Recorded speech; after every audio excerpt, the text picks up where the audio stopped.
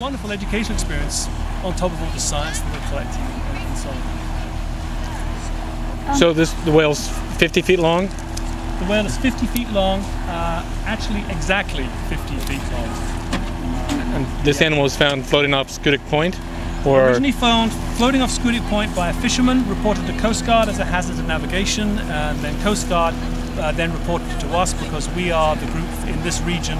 We cover from the border down to Rockland any marine mammal that is found dead or is considered stranded or in distress. So this very much falls under our bailiwick.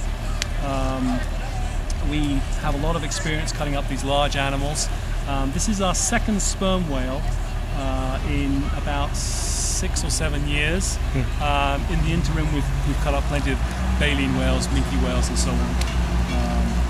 So those are all good practice. Really, the sperm whale represents the mother of all whale cuts because they are so heavy, they are so dense.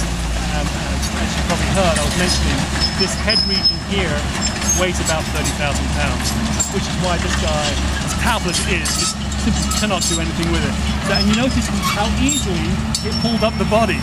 So just imagine how head-heavy these creatures are. So yeah, it's a phenomenal animal. They're chunky, they're big, they're greasy.